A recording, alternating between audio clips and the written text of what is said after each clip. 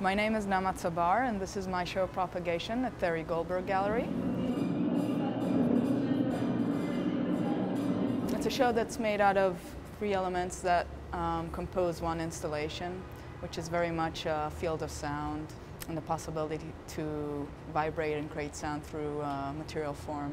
Walking in, you see this slanted wall that's in air, and it's actually going into a stage monitor, so that's what's holding it. So if you want to sing into the wall, you could just talk into the wall. It's basically a singing wall. The longest wall of the gallery is basically a sketch that turns, in a way, the whole gallery into the inside of a speaker box. These are basically inverted speakers, home bookshelf speakers, that I cut holes in the wall for, and they're throwing all the sound that's coming out of them into the inner space behind the wall. There's three sculptures. This one is a felt sculpture. It's made out of felt, along with another material that I put into it that kind of gives it the ability to maintain tension. It's just a piano string that goes through one side to the other, and it's tightened, and that is what forms the sculpture, but also gives it the ability to create sound, which is actually coming through the gallery wall. This is another element, not from felt, it's from paper, it's from watercolor paper, again with this special technique. It could be played in many ways. And the third one is another more bassy kind of felt work.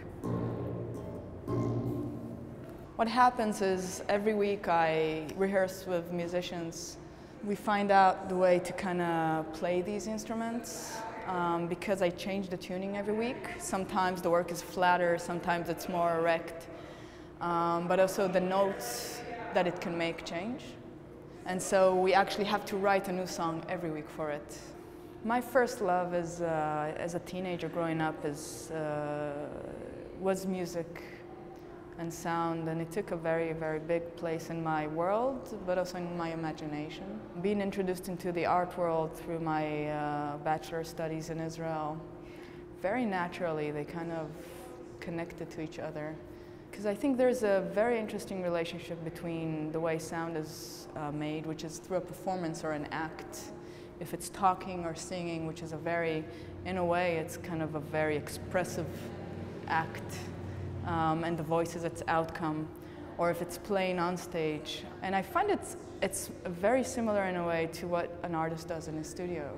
So I'm kind of interested in kind of the relationship that introducing music and sound into a silent environment, sculptural environment, can for moments create that creation again, you know, kind of like recreate the act of creation.